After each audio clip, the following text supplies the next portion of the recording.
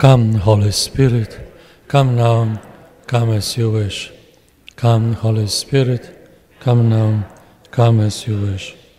Come, Holy Spirit, come now, come as you wish.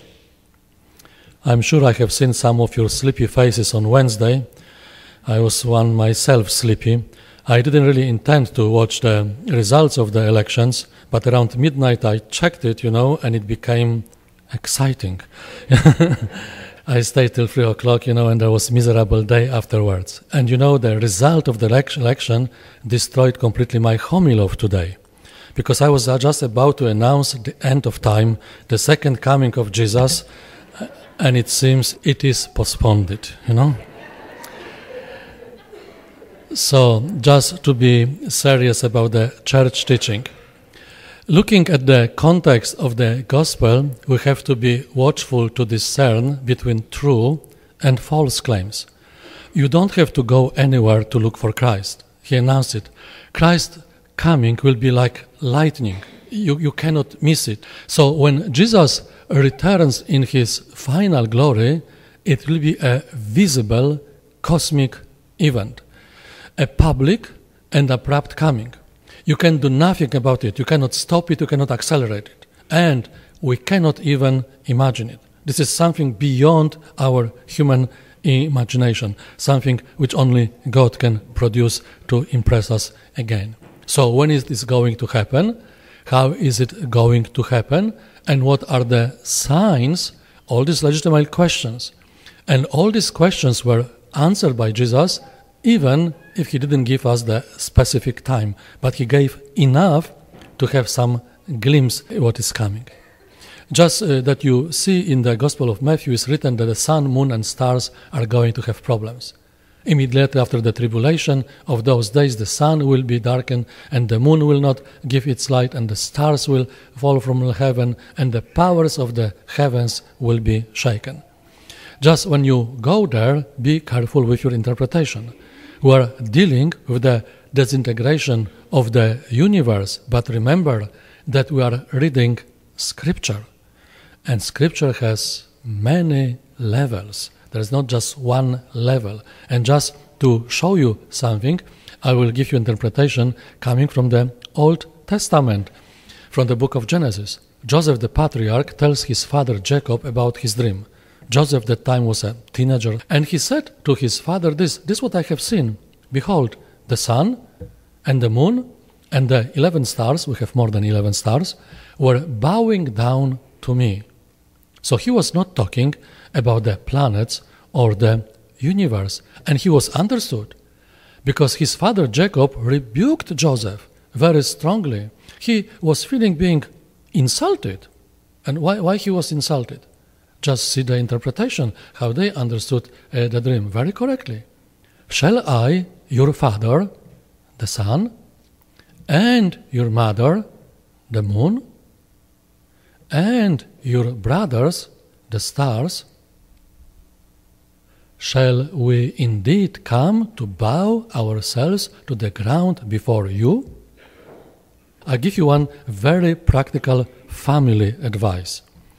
If you have such dream, don't share it with your family. They might kill you or sell you in slavery, as they did to Joseph, because they originally wanted to kill him, and then what kind of mercy came to them? They sold him in slavery. And then when Joseph became a prince of Egypt, somebody very important, they did it. They bowed to the ground in front of Joseph in Egypt. So the dream was absolutely true. But look, another interpretation. The sun will be darkened. The father of the family will lose the sense of his fatherhood. That's bad news for any country, even for America. His role in society as well as in the family will be darkened. So pray for the fathers that they will take their role in the family, in the society. The moon will not give its light. You know that moon is just reflecting light. So the moon will be turned into blood. I'm quite aware that many of you have very close, if not direct, connections with the Kennedy Space Center. you know exactly that moon is a rock. So how can a rock be covered with blood? Once more, the mother loses the sense of her motherhood, covered with blood of abortion. It's very dangerous where we are. So the children are completely lost. The children are confused. They fall from the sky, no values, no religion, no respect. Just see what is happening in some towns on the streets. No wonder that the younger generation is somehow lost. If the family disintegrates, everything is going wrong. And we have arrived. We are already there.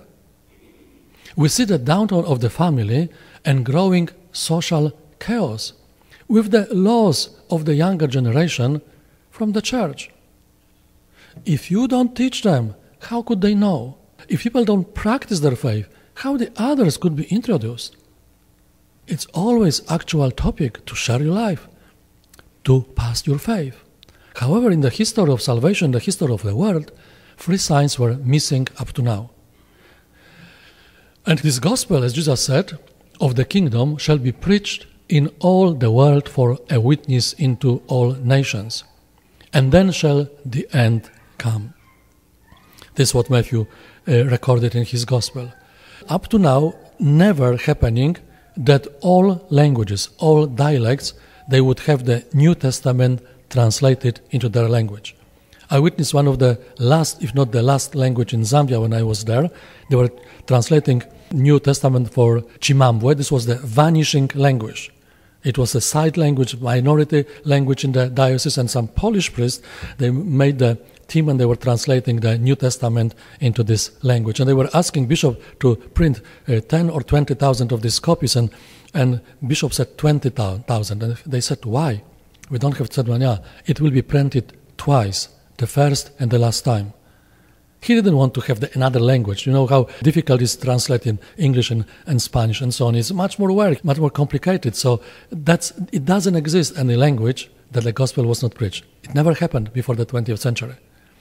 In the book of Revelation, the last book in the Bible, 1/3 of the stars, leaders, will fall from the sky. The great apostasy in the church, false teachings in the church. And if you look just around yourself, you don't have to be really Sherlock Holmes to find something. Many of the people are preaching very perverse teachings, and they don't go together with the catechism of the Catholic Church at all. And then how you know it's wrong? It's not the teaching of the church. And still Jesus gave us something else. In order to help us to understand, to have some clue, Jesus gave us a parable.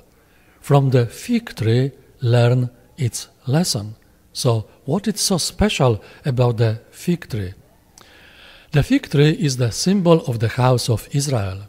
And Israel was replanted and started to blossom in 1948.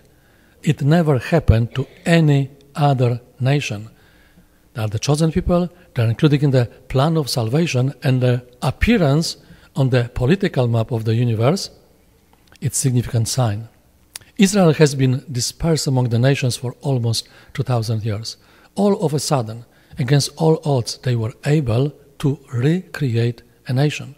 You might not like them, you might disagree with what they are doing, but they are there. The sign is there. So, to make a biblical statement, the summer of God's salvation is near. The harvest time is near. In Israel, the fig tree is the sign that the summer has come. And the year 1948 was a warning to us that the end of the era is upon us.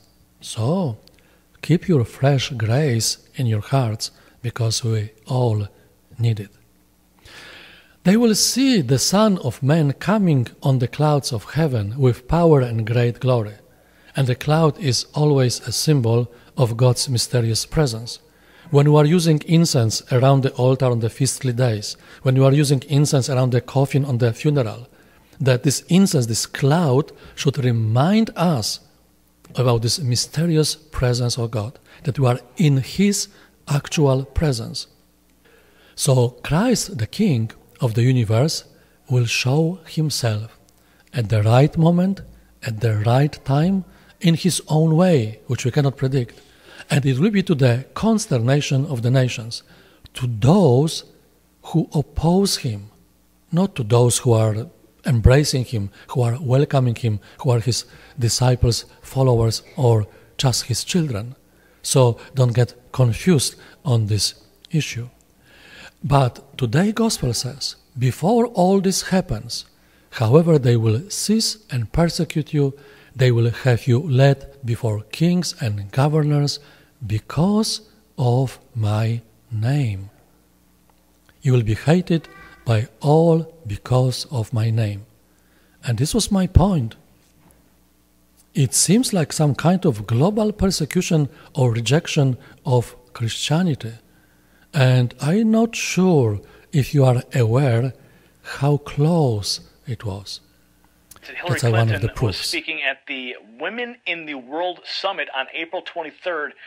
And we've got video of the statement, and we'll play it in a second, but this is what she said. She said, far too many women are denied access to reproductive health care and safe childbirth. And laws don't count for much if they're not enforced. Rights have to exist in practice, not just on paper. Laws have to be backed up with resources and political will. And deep-seated cultural codes, religious beliefs, and structural biases have to be changed. Okay, so she says religious beliefs have to be changed. Okay, i.e. Christian beliefs have to be changed. Take a look. But far too many women are still denied critical access to reproductive health care and safe childbirth. All the laws we've passed don't count for much if they're not enforced. Rights have to exist in practice, not just on paper. Laws have to be backed up with resources and political will. And deep-seated cultural codes, religious beliefs, and structural biases have to be changed. Safe childbirth? I never heard that it was denied to any woman. And what abortion has to do with safe childbirth? It's surely not safe, it's not healthy, and it's deadly for a child. And the WikiLeaks reported there are groups. So don't stop praying. There are groups who want to destroy church from inside. And they are quite organized in details. So don't lose your sensitiveness and this support for the church. We desperately need it. Yeah, Jesus said, heaven and earth will pass away, but my words will not pass away. And it's a fact, it's his statement. Teach the children, teach the young generation, pass your faith, and there will be always sign of hope, as we received sign of hope through this election. Christianity is being chipped away at in this country. In this country. It's being chipped away at, and I'm not going to let it happen. Do you know I was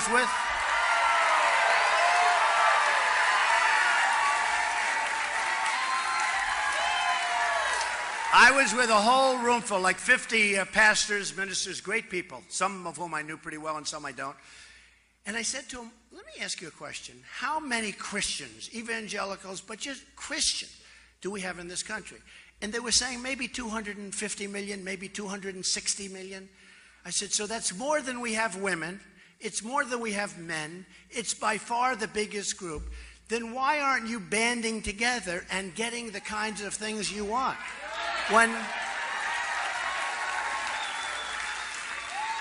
When people talk about we need a temporary ban on Muslims until we find out what is going on here, okay?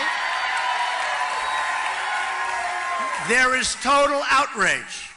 When people talk about Christians and Christianity, there's no outrage. There's no outrage. I said, let me ask you, and these are great believers, these are great people, these are strong people, smart people.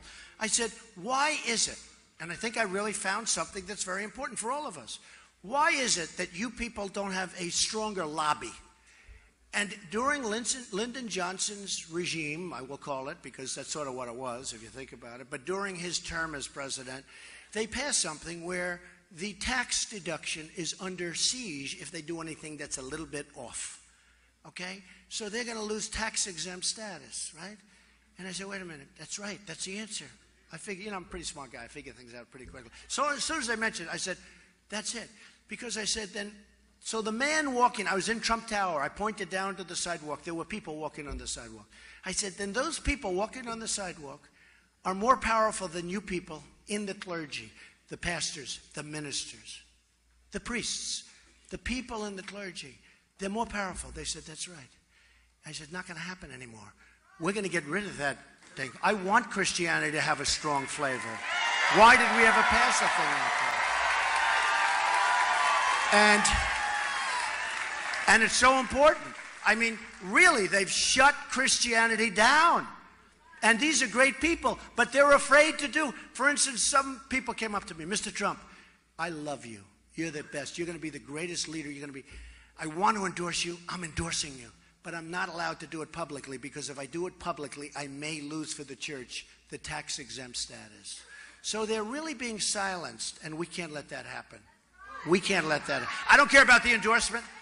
They're really being silenced. We can't let that happen. We're not going to let it happen. And we're going to get that thing repealed. And think of the power we have over the Democrats, over the Republicans. I mean, the power is incredible. So we're going to get that taken care of, and we're going to be back. And I'll tell you what, come Christmas time, we're going to all be in these department stores that don't have Merry Christmas, and we're going to see Merry Christmas right in those stores, right? They don't put it up anymore. We're going to see Merry Christmas at the department stores again, folks. You goes into these stores, you don't even see Merry Christmas anymore. You say, why? Why? The store owners and the big companies, especially like Macy's, which is extremely a very disloyal company. But these big companies, they don't want to use it because it's not politically correct. It's going to be not politically correct not to put it up. You watch.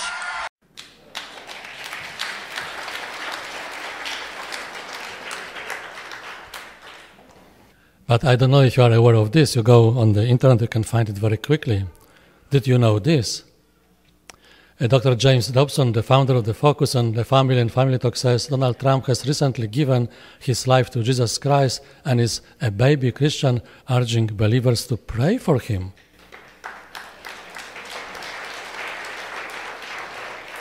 That's the Protestant theology, it's not accurate, but I will extend it. Let us pray for him that he become a Catholic. That's nothing wrong. I mean, it happens.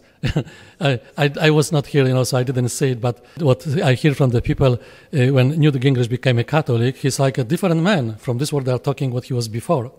A few years ago, the Prime Minister in UK, Cameron, he became a Catholic. So, I mean, that is not something what is totally impossible. So, pray for him. We can take this as the solemn warning from the church. As this time is a bit postponing, we still have to pray. If you refuse to listen, nothing will change. And Jesus gave this. If they have listened to Moses, they will listen to Christ.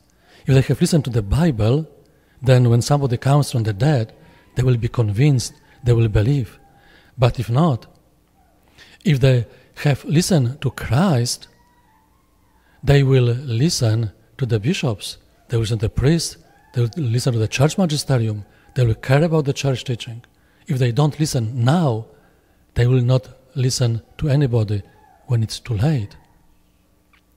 But this is one of the invitations for today. This is the message directly to the church, the body of Christ, the followers of Jesus. Watch therefore and pray. Another from today's gospel, by your perseverance you will save your lives. If you don't watch, then you might just perish, be on the right road in the wrong direction. For you do not know on what day your Lord is coming. So keep your spiritual life alive. Keep this fresh grace in your hearts, because it's needed, is desperately needed to be saved. Because then, if you have this grace, if you have this devotion, maybe it will be so short. Lord, save me. And this would be enough to be happy for the rest of our eternity.